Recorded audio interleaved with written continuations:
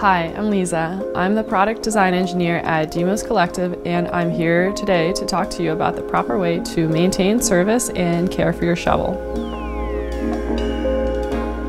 The handle and shovel shaft comes in 4 sections and always collapses from the top down. If you feel the pins are too stiff, take them out and gently crimp the pins to make them softer.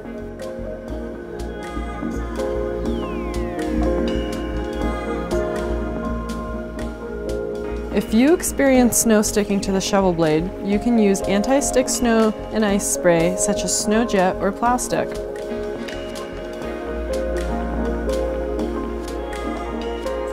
Your DMOS shovel will inevitably collect salt and dirt after prolonged use. I recommend taking apart the shovel and cleaning it with rubbing alcohol.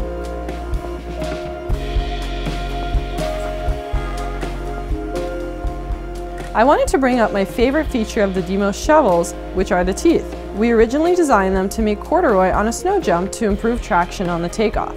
They work in a similar way on your driveway, increasing traction so you don't slip and fall. We stand behind our shovels.